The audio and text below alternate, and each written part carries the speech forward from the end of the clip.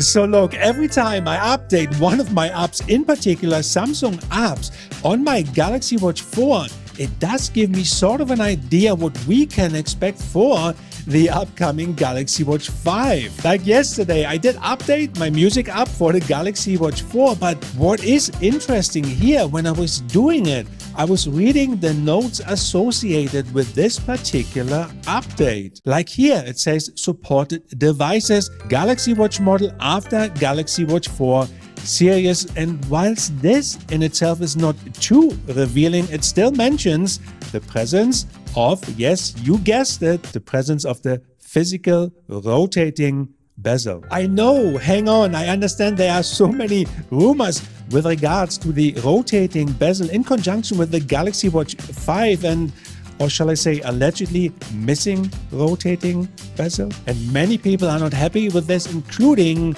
myself. Now, here's the thing though, from a company's point of view, like Samsung's perspective, the Galaxy Watch 4 is really the only watch that has invigorated Wear OS and is the best-selling Wear OS watch. And I can tell you, no Pixel watch, the upcoming Pixel watch, will take that away. And I am very certain about that after seeing what Google has in store for their Pixel watch for us. And look, at this point right now, it's kind of Samsung or Apple. Okay, I hear you. There are many more out there we can consider, and that is true. What I'm trying to get here is I'm talking about the entire integration. I'm talking about the entire ecosystem, like laptop, like phone, like tablet, and everything combined with your smartwatch. What we do know now is the different color options, because they just literally have been revealed. Yes, as expected, the Galaxy Watch 5 Pro model will not go overboard in terms of color and will throw a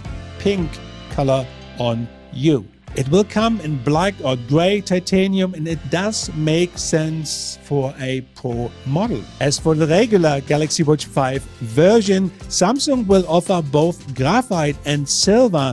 However, pink gold is exclusive to the small version and sapphire is exclusive to the large version. So it's going to be your pick here. Of course, there's more, not just color. We know that fast charging has also been approved just now for the Galaxy Watch 5, and we do have a bigger battery included, I think, in a Pro model and maybe other models, but we also have an upcoming temperature sensor included in the Galaxy Watch 5. At this point, I'm not entirely sure the Galaxy Watch 5 is really the upgrade we should be going for, but one thing is for sure. Once the Galaxy Watch 5 comes out in August this year, I will have every single version of the Galaxy Watch 5, and we will test the heck out of it and let you know the results.